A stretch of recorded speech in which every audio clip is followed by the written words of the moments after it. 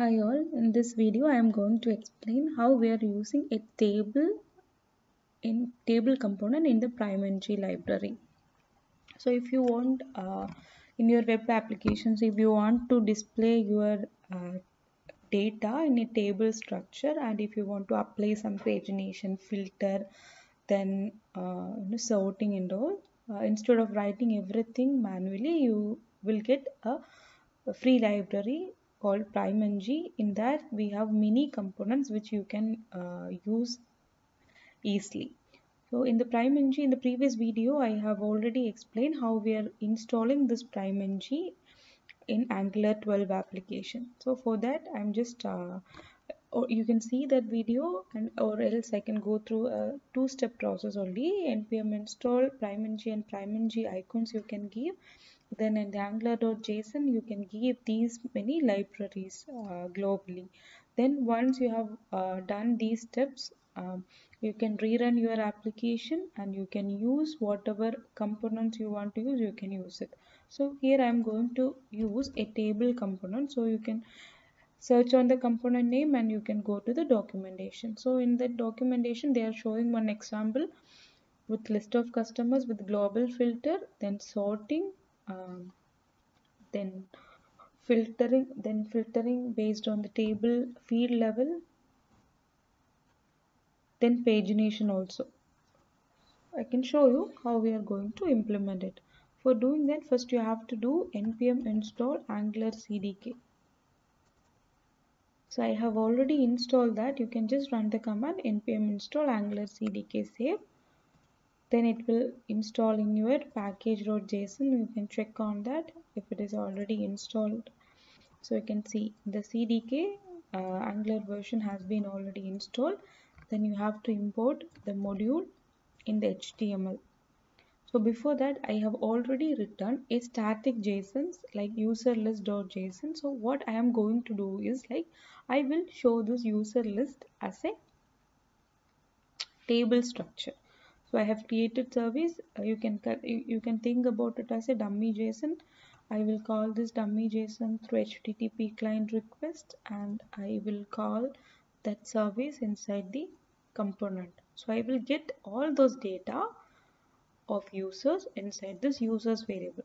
Okay. In app.component.html, you can see I'm just displaying those users as a JSON structure.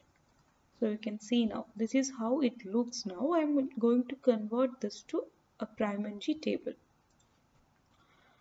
So for that, first, wherever you are going to implement this particular table, on the corresponding module, you have to import table module from the PrimeNG. Then you have to import in the import section. So if you are using a lazy loading structure, and if you are going to return this table inside different component, the corresponding module you can import this instead of app.module.ts. Okay, then save it.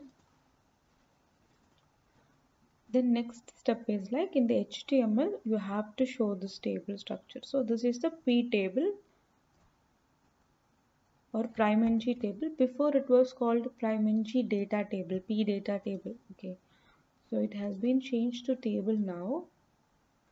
I'm removing this JSON structure. I can show you one more thing. Yes. So our JSON structure is inside the users. You can remove this users with car. And what are the fields you want to display to the user? The heading part you can give. Any name you like, you can give that.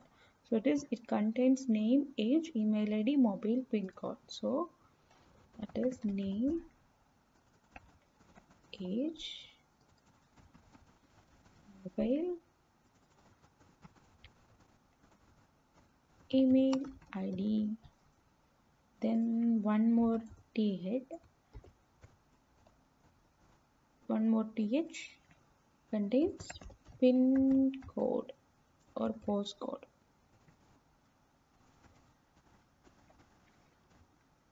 Then the users list, we are taking each and every user, one user, and I will display that user field name. So whatever name mentioned, whatever the key mentioned here, that should be showed there. So the key is name here. In the first column we are showing the name, the second column we are showing the age. So make sure you are copying the same object name.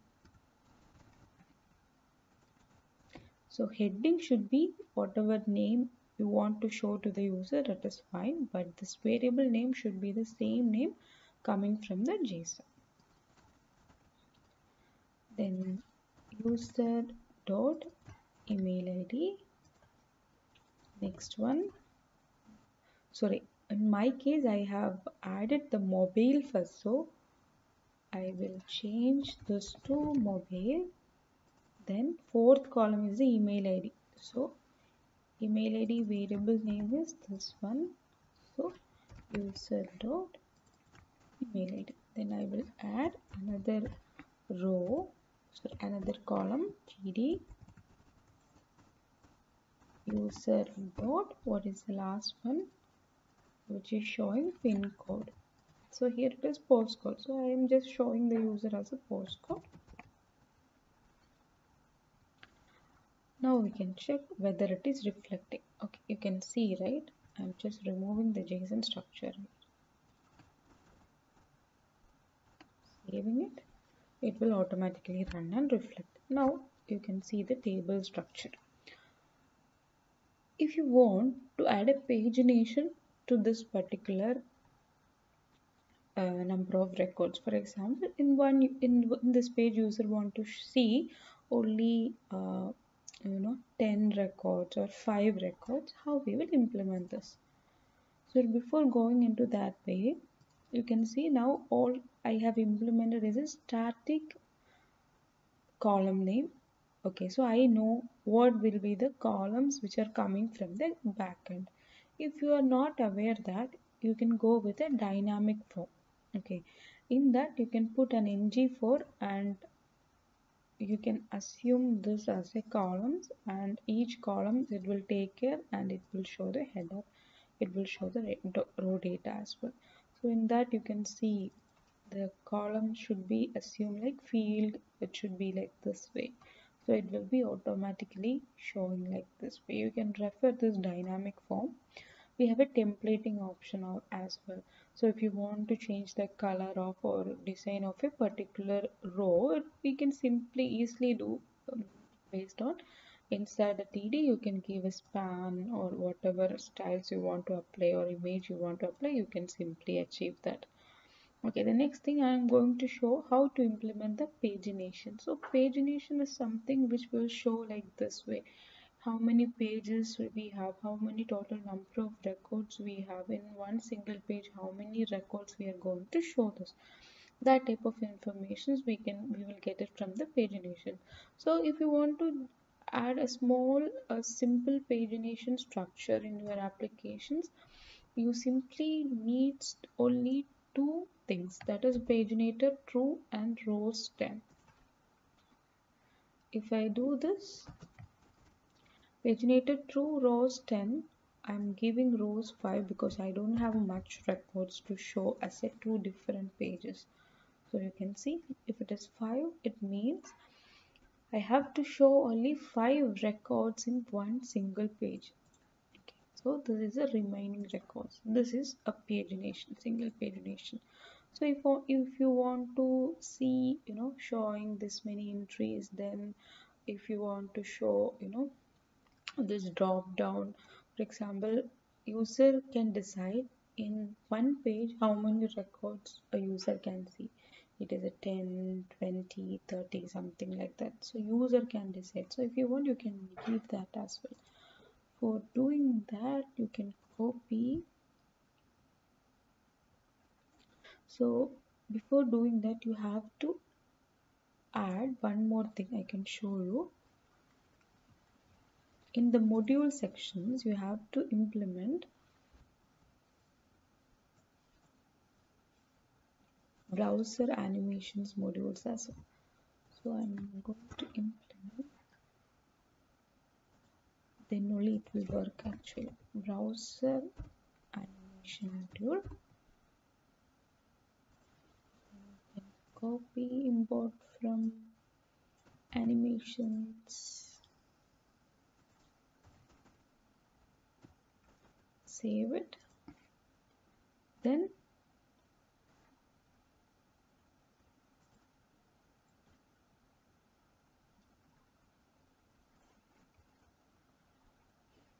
you can show a row per